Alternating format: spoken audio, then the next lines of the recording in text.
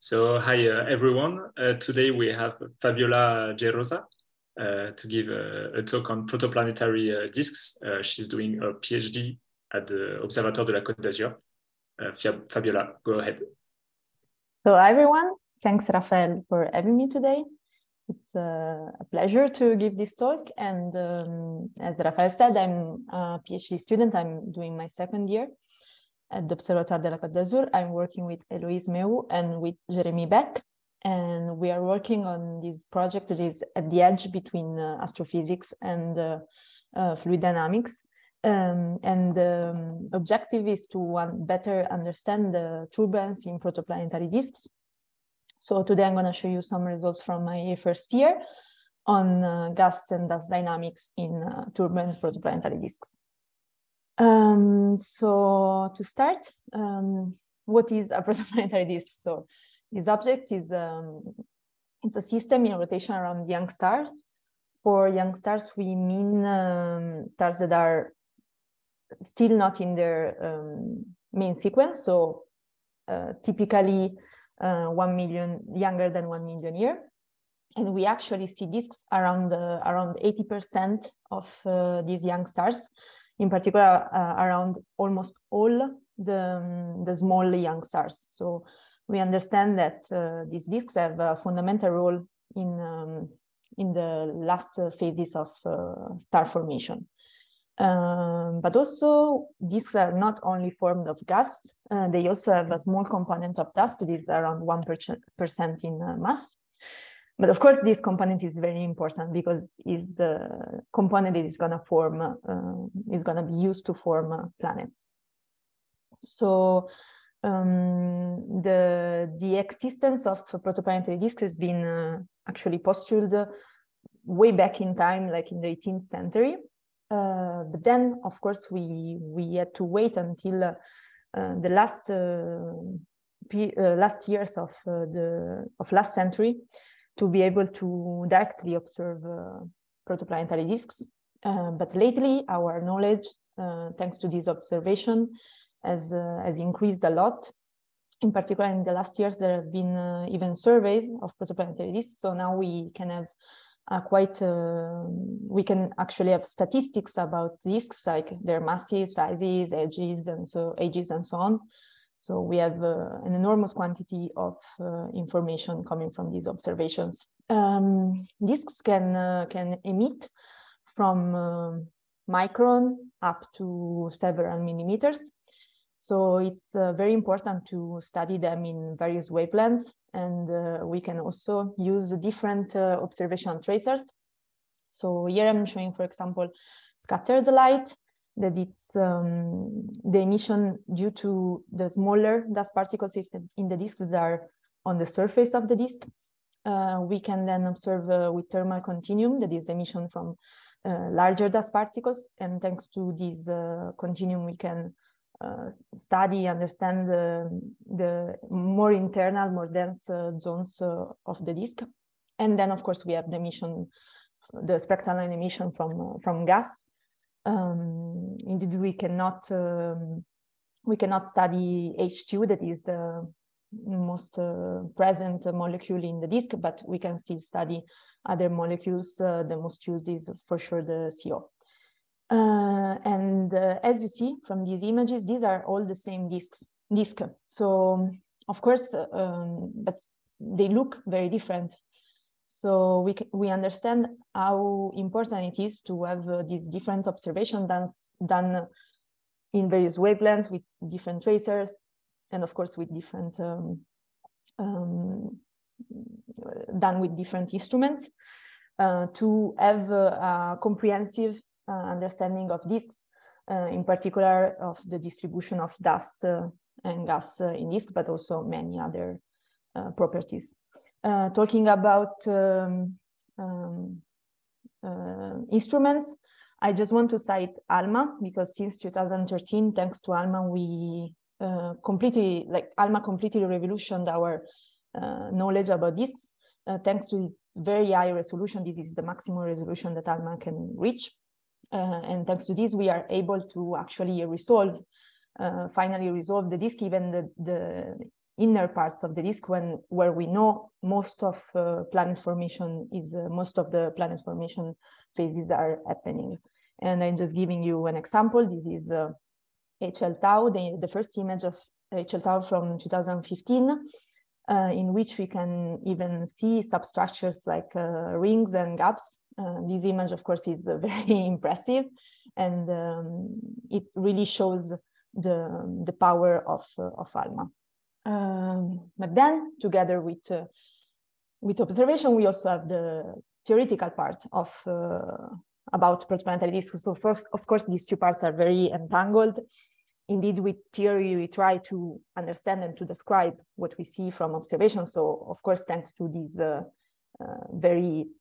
this incredible amount of observations that has been performed in the last years, we also have changed a bit the theoretical knowledge that we have about disks. But here I'm just showing some very simple equations that help us to describe the structure of the disk. So vertically, we have these the vertical dependence of density. We see that density is decreasing with vertically, as we could expect. The denser part is the midplane, and we also see a dependence on H, that is the disk scale 8. And this also changes with radius. It depends on this beta parameter that is believed to be smaller than 1/2. And this means that the disk is actually flaring outside, so in the exterior part of the disk. And this has been also observed, for example, on the disk around HH30, that we can clearly see is flaring outside. Then radially, we can also give an equation for the dependence on radius of the surface density. Again, this is decreasing with radius, so the denser part of the disk is going to be the inner midplane of the disk, and also for the temperature. Of course, as I said, these are very simplified equations. We can give much more complex equation also to better describe observation. For example, you can give a tapered profile for the surface density, and different authors also use different exponents for this radial dependence. But in general, even if simple, these equations are very important to have a general idea of how a disk is structured.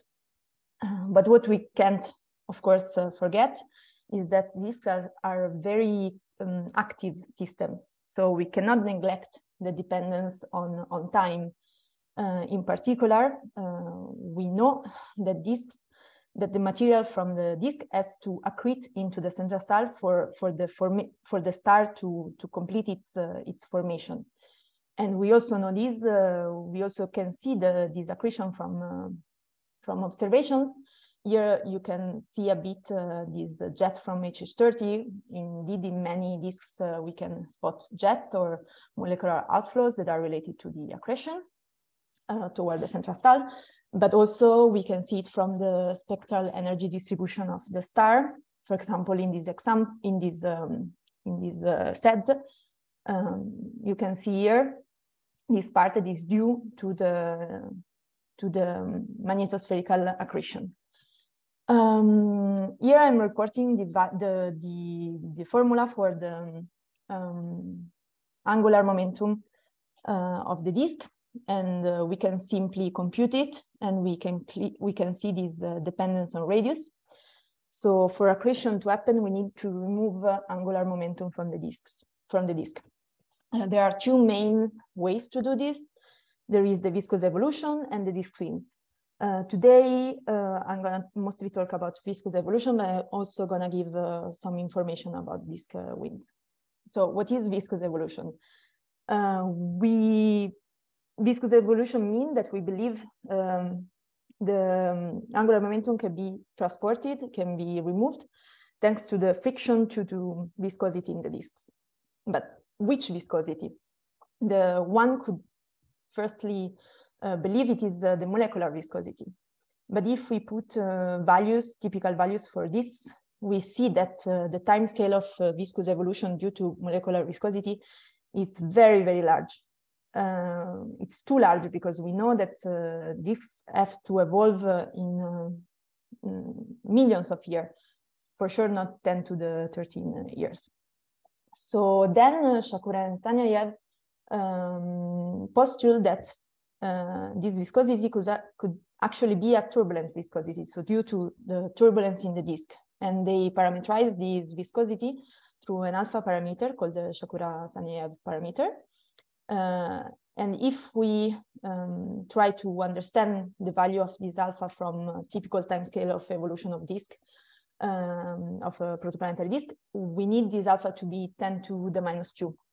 But lately from observation, that have been done with different methods, but still all of them to compute this alpha, but still all of them, or at least most of them, they agree that this alpha parameter probably has to be smaller, like 10 to the minus 4, 10 to the minus 5. I will come back to this agreement later, but in general, this is what is believed that the turbulent viscosity is believed to be the viscosity that is driving the viscous evolution. But again, there is a problem. The problem is that we need to have turbulent viscosity to have turbulence in the disk. But if we look at the Rayleigh criterion for the stability of the hydrodynamical flow, we see that this criterion is always satisfied in this. So it means that we can never be unstable to, we can never be unstable, so we can never produce turbulence in this hydrodynamical flow of the disk. So how can you produce turbulence in the disk? The main answer that has been given many years ago is that actually, if you add some magnetic field to the disk, the criterion at this point for the magneto-hydrodynamical flows, it changes, and this time it becomes satisfied in the disk. It's going to be satisfied in the disk, so we can actually have magneto-rotational instability in protoplanetary disks. And this can create, of course, turbulence. But again, there is a problem. The problem is that some zones of the disks cannot be ionized because, in particular, the central part of the disk, for medium radius and in the mid plane, this part is too cold to be thermally ionized and too dense to be ionized from X-rays or V-rays from the star or from interstellar cosmic rays. Again, and because of this, so we have these dead zones, and where non-ideal processes can happen, and this dumps a lot MRI, magneto-rotational instability in the disk. So we cannot have strong turbulence in this zone. Again, there are solutions. The solution could have other type of instability. So, for example, self-gravity, if the disk is massive enough, vertical shear instability, convective overstability, zombie vortex instability, and many other second-order instabilities. But also two-phase instability, that the instabilities can happen because of the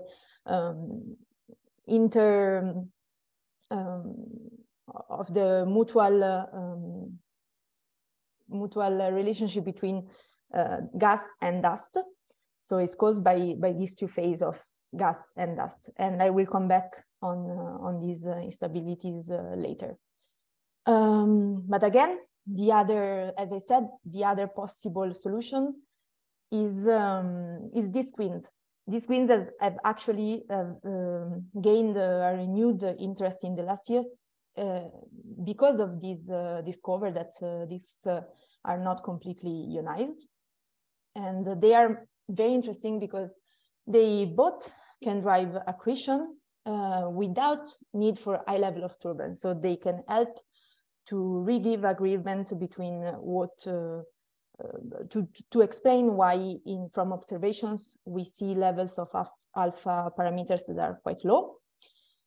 But they can also cause ulterior mass loss directly through ejection. So they can both drive accretion and ejection. Actually, what is probably happening in disk is not just one like viscous evolution or disk winds, but probably all these physical processes are cooperating to control the evolution of disks. As you can see, for example, from this very nice scheme, probably in different zones of the disk, we will have one case is more, one process is more strong than another, but in general, probably they're all cooperating together. So yeah, I get from this introduction, I guess you can understand how complex the physics of protoplanetary disks is, and in particular, despite the very the amazing quantity of observations, you can understand that we still don't have a very clear knowledge on the level of turbulence, but also in particular on the origin of turbulence. And but understanding turbulence in disks is not only fundamental for the viscous evolution, but it also is fundamental because it has a very strong importance for the dynamics of dust. So let's start to talk a bit more about the dust component. That as I said, it's a very small component, but very important. Dust in disks start from a size of micrometer, sub-micrometer even, and has to increase to form planets. It has to accrete and form planets. Planets like, for example, the one that we saw in the solar system, but in the last years, we've seen many planets also discovered around other stars. So we understand that it's fundamental. This process of formation of planets is very important and has to be very efficient. Dust in particular has to increase to over 12 orders of magnitude. So it's quite large growth. Today, I'm going to focus on this part. So dust from micrometer size that goes to form planetesimals that are kilometer-sized objects that are what we see, for example, in the solar system as asteroids or comets. I'm going to focus on this part because it's still one of the most not understood part of the planet formation theories. In how planetesimal can form is still an open question. And this is because particles can seem to grow only up to centimeter decimeter in size when you just account for their sticking after collisions. But then particles seem to not be able to grow to larger sizes. And this is due to two main barriers, the fragmentation barrier and the drift barrier. The fragmentation barrier has been discovered both from theory, but also from experiments. And they show that particles, when they collide, they can stick together. They arrive to centimeter decimeter in size. But then ulterior collisions can only lead to bouncing, or in the worst case scenario, to fragmentation of the particles, because their velocity the velocity of collision is going to be too strong. While the drift barrier is due to the fact that dust in disks has a Keplerian rotation, but gas has a sub-Keplerian velocity of rotation because it's sustained also by pressure. And this means that the dust will feel a headwind because of the gas, and the dust will spiral toward the central star. And the velocity of this accretion toward the central star depends on the size of the dust. And again, it's peaking at dimension of centimeter decimeter. So again, these particles will spiral very fast toward the central star, and in a very small amount of time, all these particles will be accreted to the star, and there will be no dust left in the disk to form ulterior to continue the growth toward the planetesimals and planets. So what is believed to be the solution is to form dust clumps that can very rapidly and efficiently form planetesimals directly. So going directly from dust to planetesimals. The most known and used solution is the streaming instability, in which that is due to the back reaction from dust onto the gas, thanks to which some filaments can form in the disk, and then these filaments collapse to form planetesimals. Again, there are some problems in these. In particular, you probably, for this back reaction to be effective, you need parts of the disk in which the mass ratio between gas and dust can go from 99 to 1 to 1 to 1. So you need zones of the disk in which the dust is very concentrated. Also, they have discovered lately that probably you also need to have particles quite large already from the beginning, so not micrometer. And also they noticed that in the simulations, they always use a laminar flow for the gas. But if you instead use a flow that is a gas flow that is already turbulent, the streaming instability can be quite inhibited. So in this context, we want to understand what is the role of turbulence for planetesimal formation. So if it's a diffusing mechanism, like it is assumed to be in, for example, in these simulations of streaming instability, or if it can have a role, a different role, so the opposite role, not worsening the problem of planetesimal formation, but actually helping planetesimal formation through the concentration of particles. To do this, we perform 2D direct numerical simulations. We use a shearing box approach in which we have a box that is small enough to neglect curvature, that is rotating with Keplerian rotation. So it's a sheared rotation. So the rotation is faster the closer we are to the star. And we study in particular two parameters. We systematically study the parameter space of these two parameters, the rotation frequency omega, that, as I said, depends on the distance from the star, and the solid response time that instead depend on the size of the dust particle. And then we analyze the results with a quite innovative, in a quite innovative way, with tools borrowed from the study of dynamical system. These tools have been known for quite some years from the fluid dynamics community, but are quite new for the astrophysical community. Okay, so I'm going to show you my results. And we can start with the results on the turbulent gas.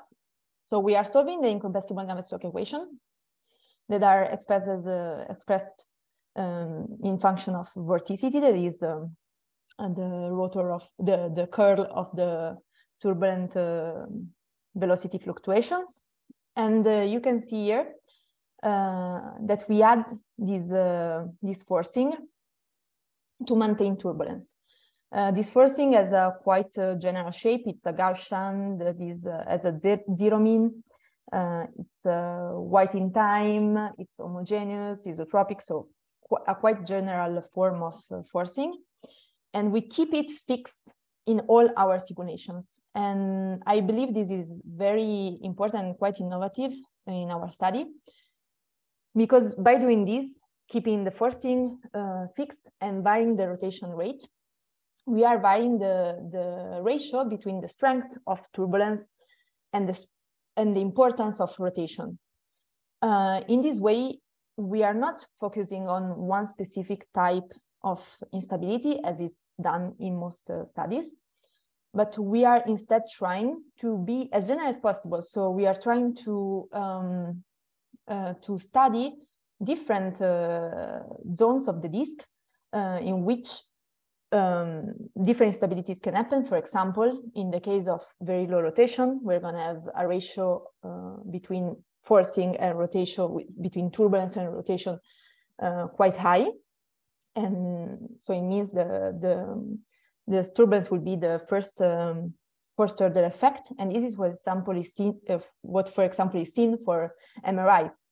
But when instead we increase the rotation rate, we are decreasing this ratio, and we are studying second order instabilities in which indeed the rotation is the first order effect, and the turbulence is less strong with respect to rotation. So in this way, we are actually trying to be general as possible, and to study different zones of the disks in which different instabilities can happen.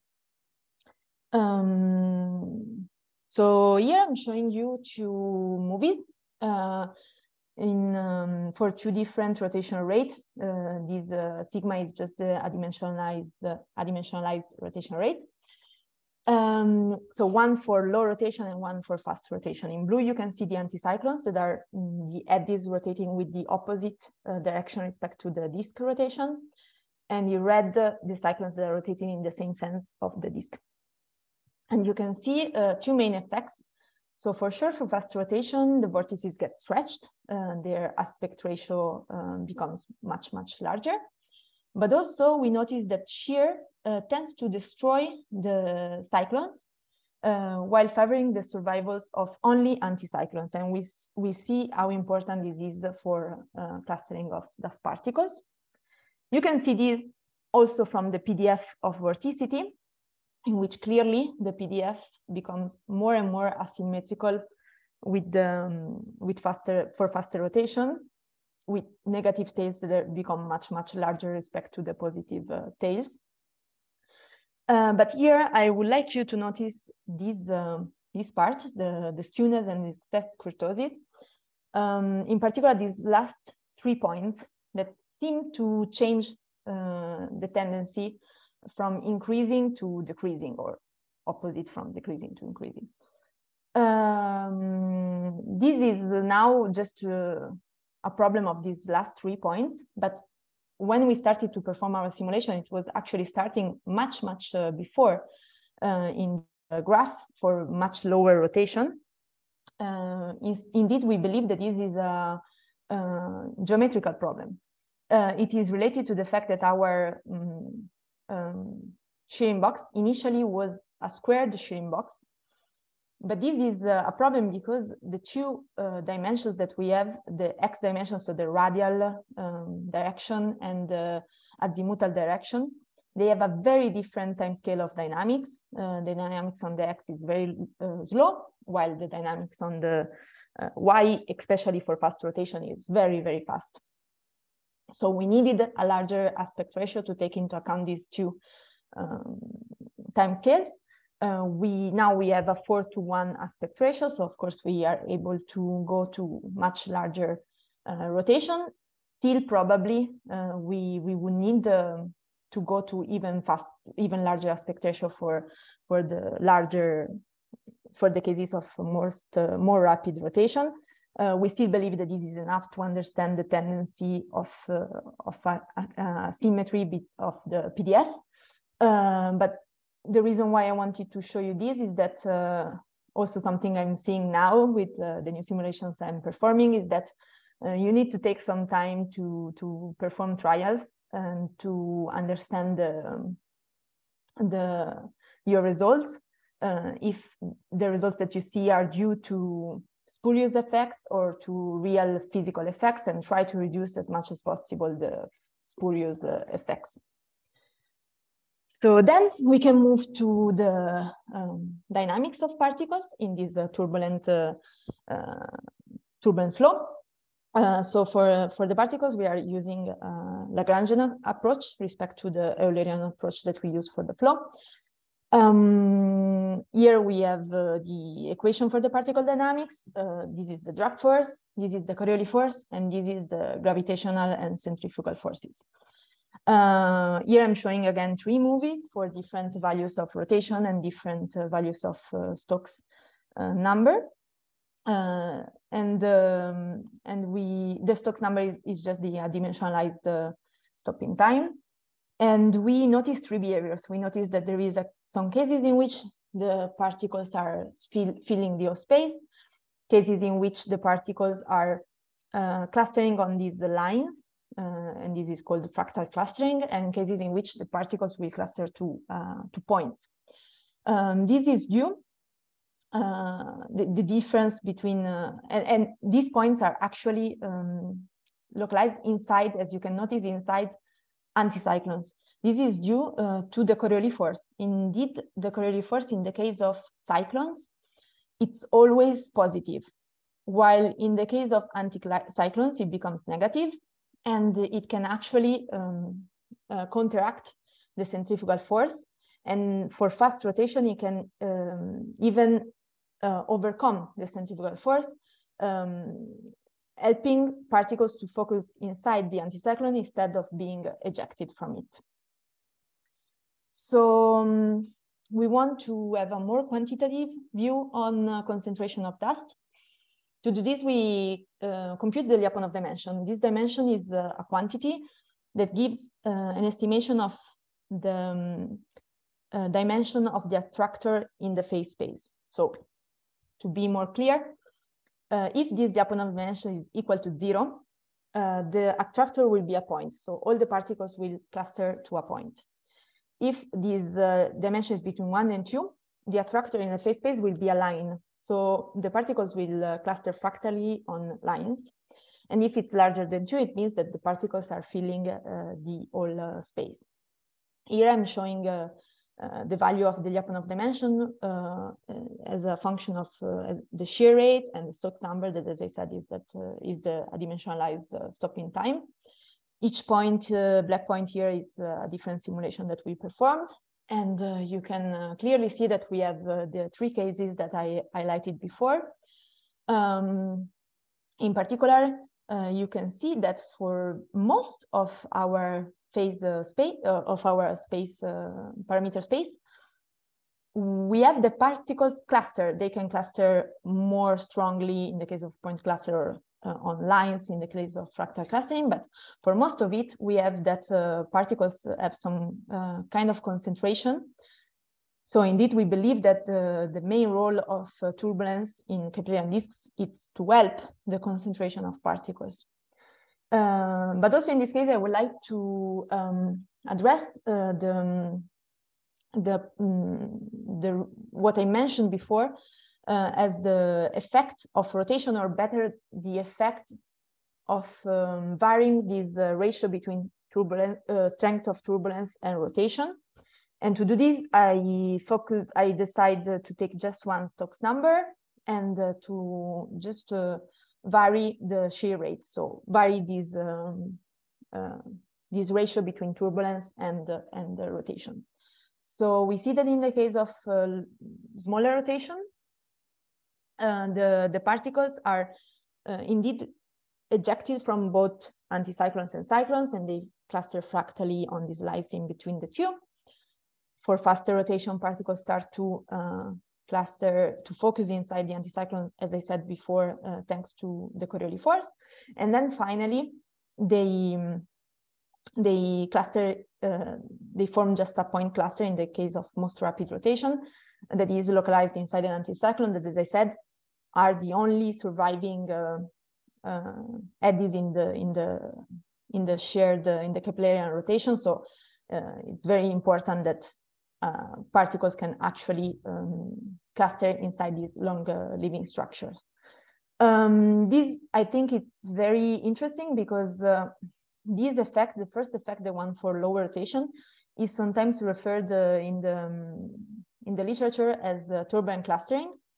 And a lot of time you can read the papers in which you believe that you can understand, you think that these effects are different effects, the turbulent clustering, so the clustering on lines, or the clustering inside an anticyclones are seen as different mechanisms. What we are showing here is that actually they are all the same mechanisms. What is changing is just this ratio between turbulence and the rotation. We also want to have a bit more quantitative understanding of where particles cluster. We can see from movies that they cluster inside anticyclones, but we decided still to perform a more quantitative study. So we compute the vorticity at the particle position. And you can see that for the low rotation, for zero rotation, this mean vorticity is always 0. For faster rotation, it starts to become a lot more negative. And this means that the particles are spending most of their time inside anticyclonic zones of the disk.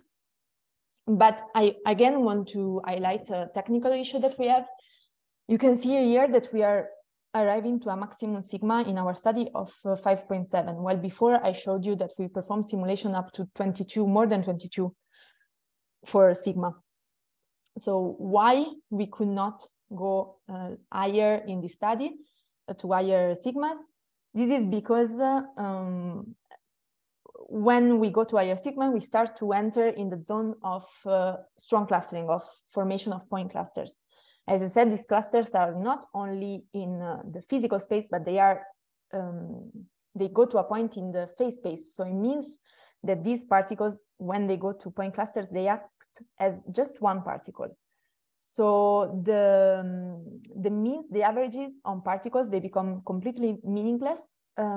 So it means that in these cases, we lack a lot of statistics. And we cannot, and the averages become very, very noisy. So the only way to perform these, to understand if particles focus inside anticyclonic vortices, to increase our statistics. To do this, we performed a lot of averages on a lot of different realizations of the same simulation. We performed more than 20 simulations of the same, with the same parameter of sigma and Stokes number. And here you can see the result. And it's this PDF. It's quite noisy, but at least we can say something. And then you can, as you can see, in black we have the vorticity PDF, the PDF for vorticity for gas. And we already saw that for low rotation, it's quite symmetrical. And also the PDF of vorticity at particle position that is in purple, it's also quite symmetrical. For faster rotation, we already saw that the PDF become more skewed toward negative vorticity. But in particular, we clearly see that the PDF of vorticity at particle position, it's very, very concentrated at low, at negative vorticity. So it indeed that these clusters, these strong clusters that are formed, are spending most of their time inside the anticyclones. Then we also want to study a bit better these two cases of clustering, so fractal clustering and strong clustering. To do this, we study their mass distribution. Here, for the case of fractal clustering, I computed the fractal dimension for different orders of fractal dimension. The fractal dimension is just gives information on the strength of concentration between different sets of particles. So for the second order, fractal dimension is the strength of concentration between couples of particles, third order between 3 particles, and so on. So for larger orders, we are studying larger sets of particles. And if this fractal dimension is smaller than 2, I remember you that we are in 2D, so if it's smaller than 2, it means that all the particles are, the particles are concentrated more strongly than they would do if they were just simply uniformly distributed. And we see that indeed this fractal dimension is smaller than 2 for almost all of them. In the case of, only case I'm showing here of strong clustering, this dimension is equal to 0 for all the cases, so the concentration is indeed very, very strong. In the other cases, we can see a multifractal distribution with the fractal dimension becoming smaller and smaller for larger order, eventually tending to an asymptote. This means that larger sets of particles will interact very strongly. And we believe that this is very interesting in the context of planetary formation, because these very concentrated large sets of particles might evolve under self-gravity and collapse to form a planetesimal. In the case, instead of strong clustering, we decided to study the time evolution of clusters. And we can see that clusters, they form quite rapidly. After just a few seconds, we have the clusters are already formed. They form separately, and then they merge with time to obtain at the end of the simulation just one cluster, as I said, localized inside an anticyclone. Again, we believe that in particular these very strong cases of very strong clustering in which we have just a point in which all the particles are concentrated are we believe that they may quite easily then collapse to form planetesimals. So to conclude, today I showed you some results on properties of turbulent gas in Keplerian rotation. We saw how these two effects, the turbulence and the Keplerian rotation, can relate to each other and can give different shapes of eddies.